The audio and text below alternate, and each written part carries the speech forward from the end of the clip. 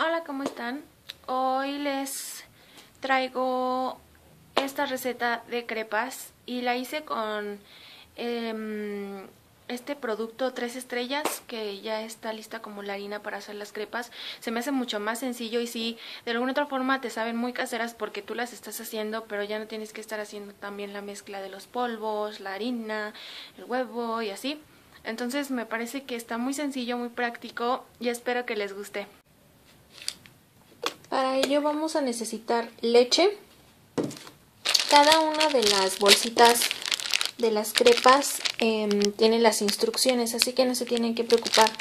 Yo voy a hacer la mezcla para 2 bolsitas, por lo tanto voy a necesitar 2 tazas. De 2 tazas a 2 tazas y media para ambas bolsas. Y para ambas bolsas voy a ocupar nada más esta cantidad de mantequilla, que es aproximadamente la mitad.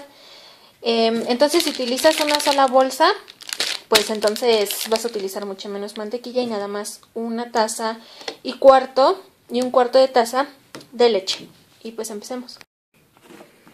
Primero vamos a agregar la leche.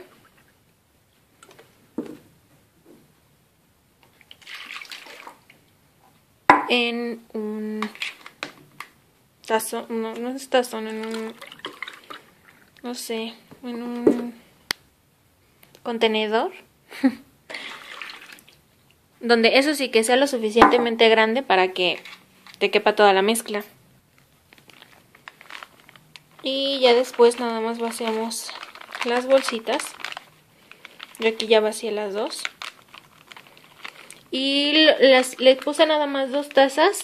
Conforme yo vaya viendo la mezcla, ya voy a saber si le echo la otra mitad o no. Y lo vamos a batir por aproximadamente 3 minutos. De 3 minutos a 4 minutos. Y asegúrense que que lo hagan al primer nivel de velocidad. Ya cuando esté mayormente todo mezclado, ya nada más queda algún que otro grumo, entonces ya subimos la velocidad.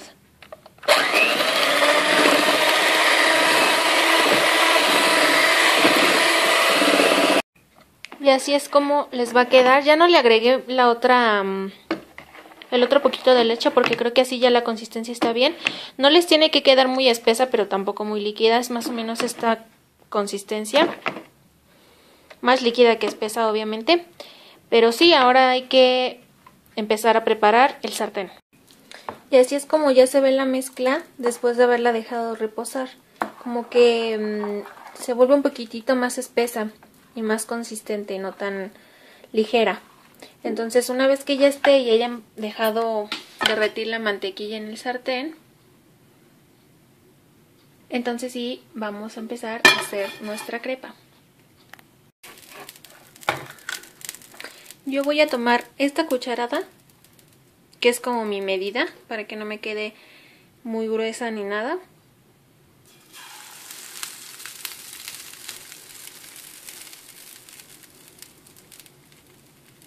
Y la voy a dejar ahí por aproximadamente 2 minutos y después le voy a dar la vuelta. Van a empezar a hacerse estos hoyitos de aquí,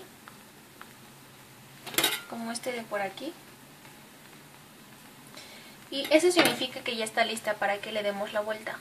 Y mi método para voltearla es que una vez que haya pasado 2 minutos, luego se nota porque se va moviendo solita. La empiezo a mover yo solita. La empiezo a zafar. Bueno, obviamente lo hago con las manos, pero ahorita se los voy a enseñar así para que vean y no me queme porque estoy grabando. Y entonces ya después nada más la regreso, pero pues volteada. Con mucho cuidado porque quedan muy sensibles. Y ya, la volteé.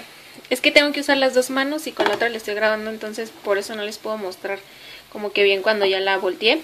Pero generalmente ni siquiera la pongo aquí, sino que ahí mismo ya la volteo. Con ambas manos, por supuesto, para que no se rompa. Y sí, me vuelvo a esperar, ya no nada más bien ya nada más me espero 1 minuto. Y ya está lista y así es como las voy haciendo. Y ya esta es la última que sale. Me salieron 9.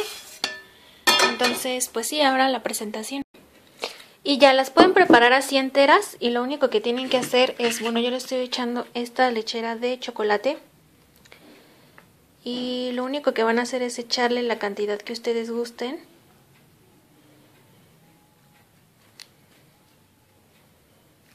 Y después lo que van a hacer... Ay, perdón. Es que con un cuchillito se lo van a esparcir o así. Yo lo hago hasta la mitad. Ay, ups. Entonces hago lo siguiente. La doblo. Le echo un poquitín más. Ya no mucha, si no se va a esparcir demasiado. O bueno, igual como ustedes quieran. Incluso pueden hacer combinaciones entre más sabores o así. Y al final la cierran. O ya doblada, ya lo único que van a hacer es echarle la cajeta en este caso. Y listo. Esta ya no la voy a volver a doblar, así es la presentación y esta es dobladita. Entonces pues espero en verdad que lo hagan porque está súper fácil con esa harina. Y nos vemos a la próxima, bye.